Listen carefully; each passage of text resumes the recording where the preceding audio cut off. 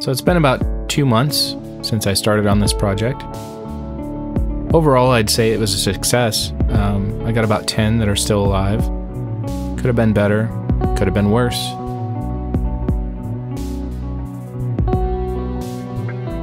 They're very active, they're very hungry, they seem to be happy. And they're growing quite fast. They're getting to be near the size of most of my red cherry shrimp.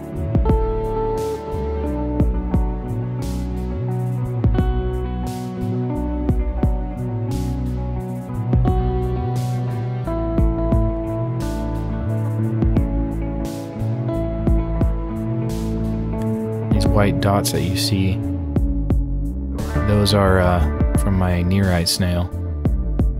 Quite prolific.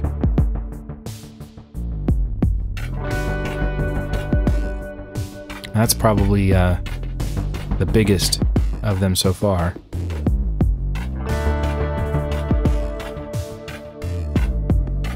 It's hard to see how big he actually is.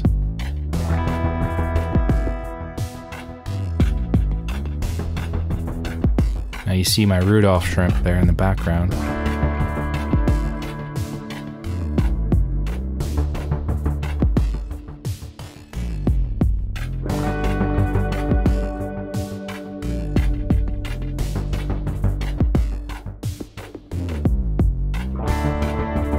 I also wanted to show you the tool I use to get the shrimp out of the saltwater tank once they're fully formed. I was using a pipette, as you can see here, to start, but that wasn't really doing the trick. So I hooked up a tube and a solder sucker to get quite a bit more suction.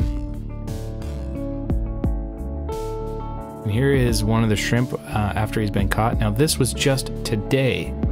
Now I have a feeling that this is actually not an Amano shrimp. I think that this could be a Rudolph. You be the judge, but if you look at this close-up, I think he looks very different than the Amanos. Another reason why I don't think this is an Amano is due to how long it took to turn into a shrimp. We're 2 months out and weeks apart from any of the Amano shrimps turning.